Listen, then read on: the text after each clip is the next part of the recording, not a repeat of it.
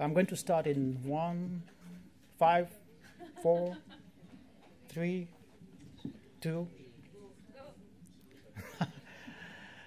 All right, welcome back from the coffee break. My name is Raoul Kamadjieu. I'm the subgroup lead for the cholera-free status. And we're going to have a very short presentation where I'm going to take you through some of the basic principles around cholera elimination. And we had to get there at some point. Cholera is targeted for elimination. So at some point we had to agree on a framework, because there are some countries who are really kind of eager to get the certification for having eliminated cholera. So let's start. I can start without a small recap. I like this slide. It's old. I think it's from 99, from Dodel and the famous conference in Berlin where they discussed the principles of disease elimination and eradicability, the principles and the feasibility of disease elimination and eradication.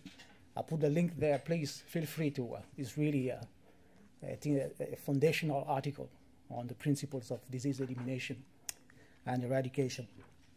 The definitions are there: control, elimination of disease, elimination of infection. I'm not going to go through that, but just to let you know that these definitions are clear and well established. So cholera is not the first disease targeted for elimination. We had polio, that's targeted for eradication. We are almost there. Measles, maternal and neonatal tetanus, hepatitis B, malaria, and all these other things. So we had enough background information to play with, so we didn't start from scratch. So we just borrowed from the other initiatives. So if you've worked in disease elimination before, some of these things will sound very familiar to you. All right, so according to the roadmap, by 2030, we expect at least 20 countries to have eliminated cholera. 2030 is not far. I remember when we were saying that polio eradication by 2000, some people thought that 2000 would never come. 2000 was there as sooner than expected. So 2030 is almost there, trust me. And I'm sure by 2030, we'll have a lot of the same people in this room to discuss how to extend the elimination target. So that's the plan. And there's a clear definition of cholera elimination in the roadmap. I don't know if you've seen that, but it's very clear that countries should not report confirmed cases of cholera. There's no evidence of local transmission. And of course, we have to trust the surveillance system, because if you say that you don't have cholera, we have to trust that the systems that you have in place to say that are actually trustable. So what is the purpose of the document? We want to tell country, how to standardize, how to monitor the achievement, how to report it, and how to maintain it. So this is addressed to countries. So we have a purpose for countries. And we also have a purpose for the GTFCC, because this is the body that will independently assess the cholera elimination status. So we have the assessment, we have the certification, and we have also the certification of the maintenance. So this is similar to what we've seen in polio. The same thing we've seen in measles, same thing that we see in Hep B, and same thing that we see in other diseases targeted for elimination. So this is a very clear definition, going a little bit beyond what is in the DGSCC 2030 roadmap. Cholera has been eliminated as a threat to public health. So in elimination, we are not saying that you no longer have cholera, but it's eliminated as a threat to public health. So this definition is very important. So the definition happens in a country cholera-free, when you have all the countries in the regions that are cholera-free, the region is cholera-free. And if one day you have all the countries, the regions in the world that are cholera-free, so the world is cholera-free. So I think the principle is simple as it is now. So cholera is eliminated as a threat to public health. It doesn't mean that we are not going to have cholera anymore. And when we are saying cholera, we target a specific, cholera vibrio. So, of course, the toxigenic one, because there are hundreds of cholera strains out there. But we are targeting the toxigenic one, the 010139. So the one actually releasing the toxin that causes diarrhea and all these things. So we are targeting the one that carries that gene CTXAB. I don't even know what it is, but I put it there, so I take it for granted. I'm just kidding here. So there's some core requirements. So the principle really is simple, but when you move into how do you apply those principles to actually certify a country, you realize that it becomes much more complicated. I remember when we were working on the measles elimination, or polio certification is an extremely sophisticated, time-consuming process. Just to say that you have absence of community transmission. Written like this is extremely simple, but actually proving that's a whole different ball game out there. So the core requirement is that country have to certify that they don't have community transmission of cholera, and there's a clear definition of what a community transmission is. And of course, we want to trust the surveillance system. So the key is the surveillance system. You cannot find what you don't look for. And if you tell us that you don't have something, you actually have to prove that you have been looking really seriously to tell us that you don't have cholera. So these are the key basic principles, and they are the same for all disease eliminations. So the principle, very standard. That's what we want to achieve. We want to be able to standardize the process, because there will be mechanisms put in place, there will be processes, and this has to be standardized because you want to really transparently assess all the countries on common denominators. So we want to be able to provide countries with really standardized processes, but once a country achieves elimination, it's not the end of it. We want to make sure that they still have process in place to quickly and rapidly identify, importations. They happen. Malawi is the typical example when it comes to polio. It's a really bad example where countries certify, the region certify polio-free, and all of a sudden you have a nasty polio bugs that just pops somewhere in the country.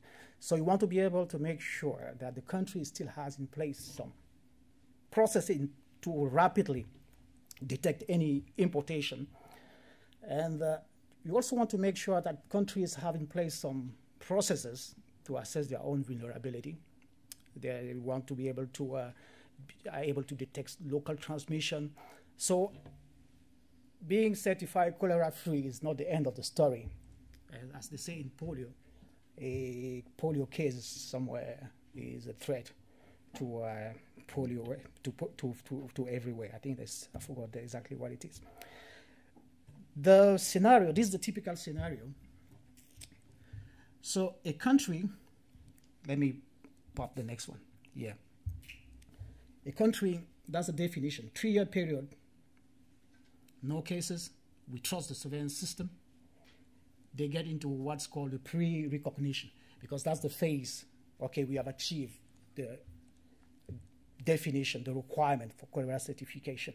So now we embark on the process of being certified. So that's that period. And once they have done that, they compile all the documents, we'll see, standard documents, looking at the epidemiology, the transmission, the dynamic of cholera in the country, and of course, looking at all the surveillance requirement, and they submit that to the GTFCC. And we'll see in the upcoming slide that there is it's not going to say DGFCC. It doesn't go to Philippe Barbosa. No, it goes to to an independent review panel that be put in place to actually assess the country document and certify the country.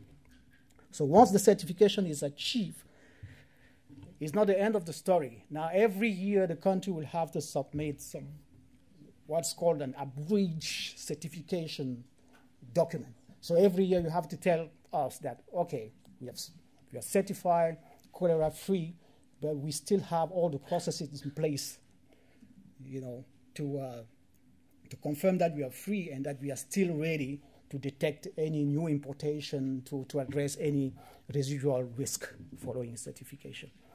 So this is not typical to cholera. You have it in measles, you have it in polio. So that's why I was telling you that we are borrowing from those certification processes. But thinking a country can be certified and you lose your certification. We've seen that a lot. Brazil lost their measles elimination status because all of a sudden they started to have, you know, local chains of transmission that clearly signify that if they have eliminated measles before, they have measles now. So the same process will apply to cholera. What happens if a country, after elimination, you know, just experience episode of sustained community transmission? All these words have very clear definitions. So we'll get back to those definitions, and of course, we can take a look at the document after. So if a country is certified and then they experience sustained community transmission, and there's a definition here, lasting no longer than 6 months and spreading beyond 2/3 of smaller administrative units. This can be a district or a sub-district, or depending on what the country considers the operational unit for cholera elimination in the country cholera elimination plan. So the certification can be kind of suspended. So it means you have eliminated cholera, but hey, yeah, there are some things going on now. You cannot be considered certified cholera-free because you have those issues. If luckily they are able to resolve those issues, you know, country, there was an importation or a sporadic outbreak somewhere, or a small, medium-sized outbreak somewhere, and then it's controlled, the certification is reestablished. This is normal. The US, they almost lost their measles certification standard because I think it was in 2019 or 2018, because they had huge chains of measles transmission, and they were just crossing their fingers like this. Let's hope this outbreak will not last more than 12 months and we'll lose our elimination certification. So it's the same process here. As long as everything is controlled within 12 months, the certification will be reestablished. Worst case scenario, you have a huge outbreak that persists, widespread community transmission. You have an outbreak all over the place. Unfortunately, that's happened to a country like Haiti after, years and years, almost a century without a single cholera. They were definitely cholera-free. And you have a huge outbreak that is sustained over time. Logically, you will not maintain your certification status. You will lose that cholera-free. And then, when everything is controlled, you go back to, you move to the back of the queue and you start again. So this is the principle, en gros. So we already discussed that in the WHO regions. All the countries, they achieve certification-free status. The region will be certification-free status. Will be measles, will be cholera certified. And when we say region, of course, WHO regions, because that's the definition of a region in all WHO elimination document. So this is a little bit about the process.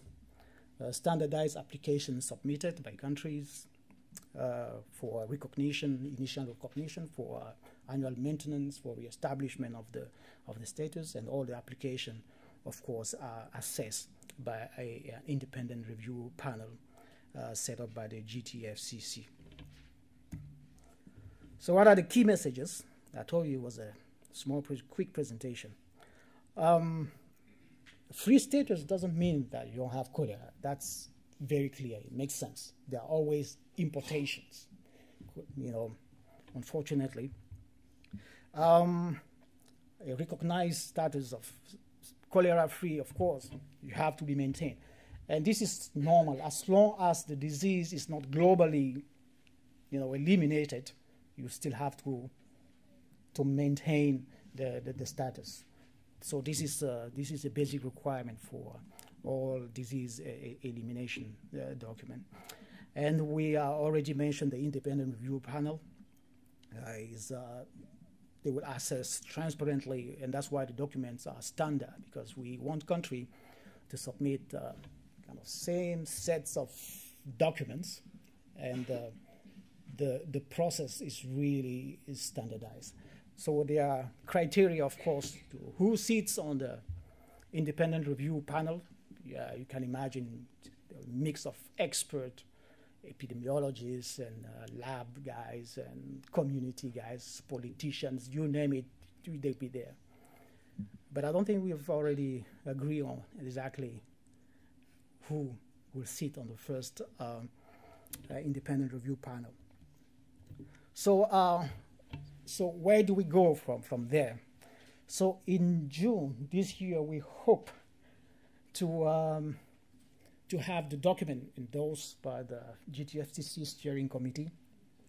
The document is, I think it's an advanced draft, although I don't like that term. This is an advanced draft. There are some few cosmetic things to tweak here and there, but it's almost there.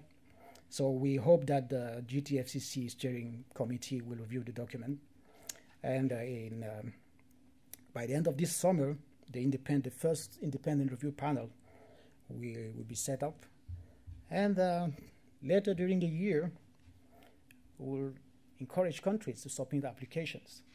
But of course, this is not like they don't happen sequentially. Some of this process will happen in parallel. For example, when we are setting up the independent review panel, we should be discussing with countries that we think should be able to submit applications for elimination of cholera.